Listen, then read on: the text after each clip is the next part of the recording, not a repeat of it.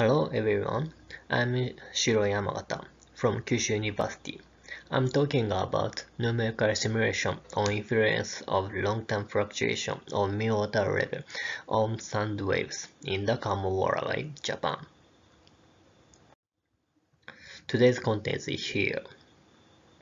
First, introduction. Second, numerical simulation. Third, results of simulation. And finally, conclusions. First of all, I explain the location of Kanmon Water Way.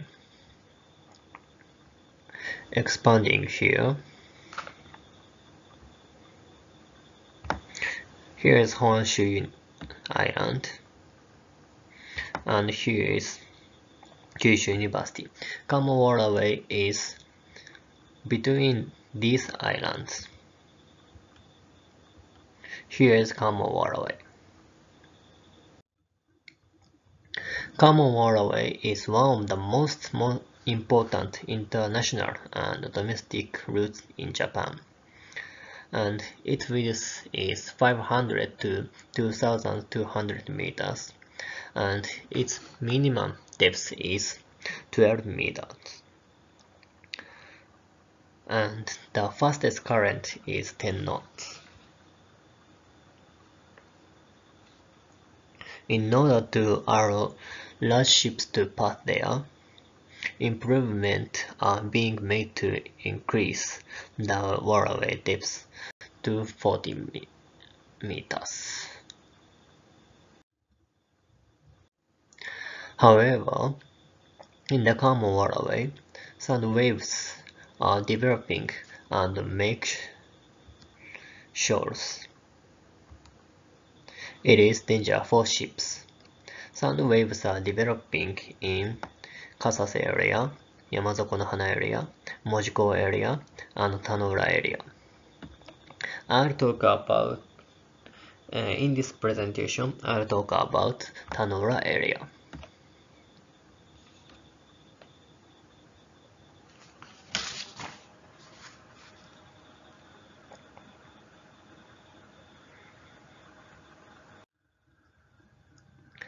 From the observation, we confirmed that the tidal level deviation fluctuates over long term, like this. And we discovered that the long-term fluctuation of sea level departure and depth change are correlated at the place where the sand waves are developing. The long-term fluctuation of sea level departure means the long-term fluctuation of mean water level. Therefore,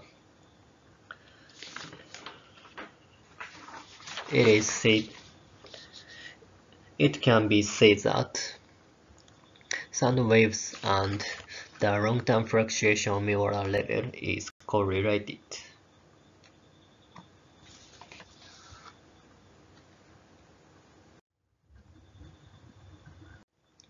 Moreover, the amplitude of long-term fluctuation of mean water level is spatially different. From these things, we think the long-term fluctuation of mean water level affect the sand waves. We examine the effect of the long-term fluctuation of mean water level on topographic change with numerical simulation.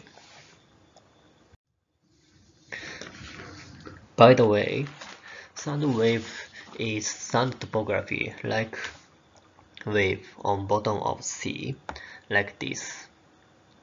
In order to maintain the waterway efficiency, it is necessary to clarify the mechanism of sedimentation.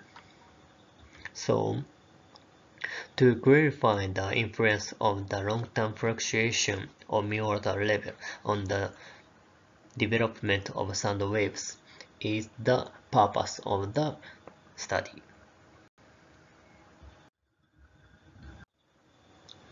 We use FLUCTUATIon. FLUCTUATIon in the numerical simulation model developed by Chinatra using unstructured grids and sigma coordinate systems. This model can reproduce complex topography. Moreover, this model has various modules. We use sediment module. This is computational domain. Computational period is 30 days. Boundary conditions were given with now 99 JB. This is computational grid. Grid size is 3000 meters at boundary, 500 meters in the strait, and 30 meters in Tanura area.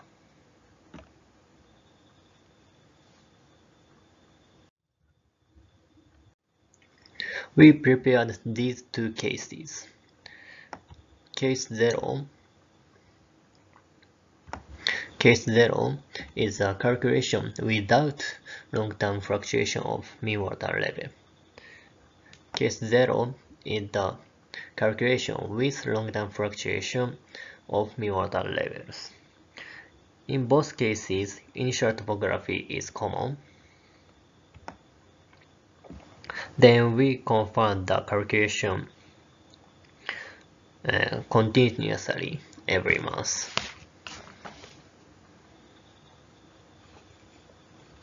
Note that fluctuation of water level is very small.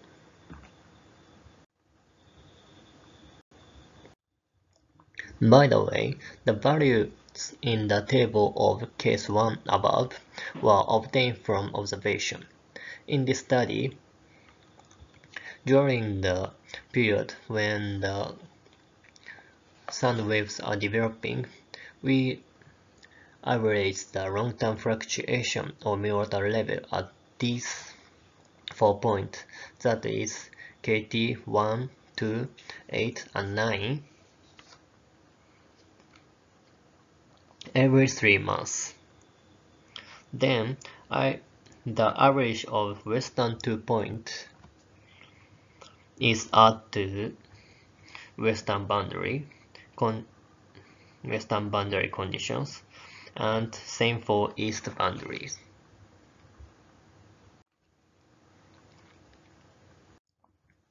I'll explain the result.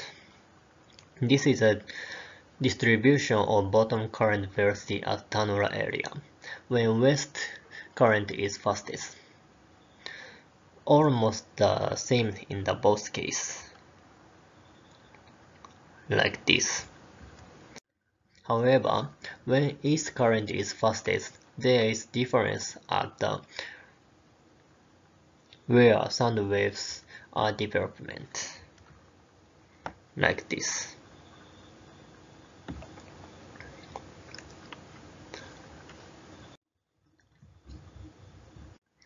Next, this is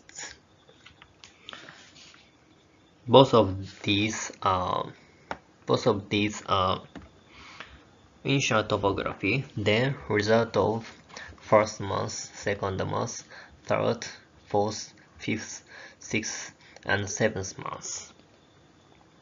In both cases, it can be seen that the topography changes as the computation progresses. Moreover, you can see that the depth is shallow in the area surrounded by a red line. This area coincides with the parts where the sound waves are developed.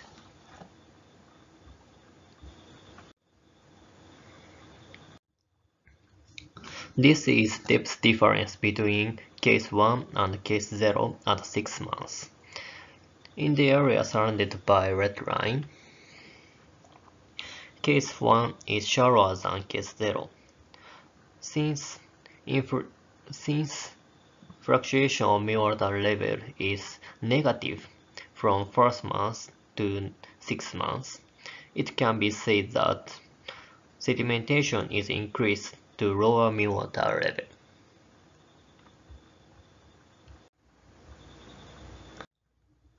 Next, I'll talk about the monthly topographic change of Case 1. Case 1 under 2 means topographic change in this month. Red means sedimentation, and blue means erosion. In second month, the difference between the fluctuation of mean level in east and west is small. In fourth month, this is large. And in 6 months, this is smaller again. In second month, there is a lot of sedimentations. And in fourth month, there is less sedimentation than second month. Finally, in 6 months, there is a lot of sedimentation again. From these things, when difference of mean-water level between east and west is somewhat small, sedimentation increase. But when that is large, sedimentation decrease.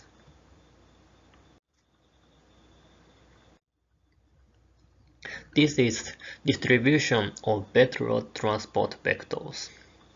In each case, there is sedimentation transport for east. East is north side of Tanora, and there is sediment transport for west at south.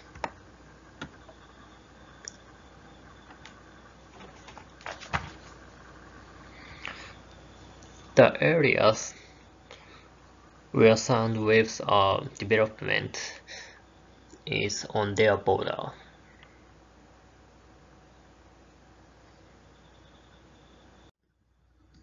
In conclusion, we clarify these things in this study. Slight fluctuation mean-water level affects topographic change, and slight fluctuation mean-water level change the current condition and the development of shallow area. Finally, sound waves are developing at the boundary of the area where the direction of sound drift differs. Thank you for listening.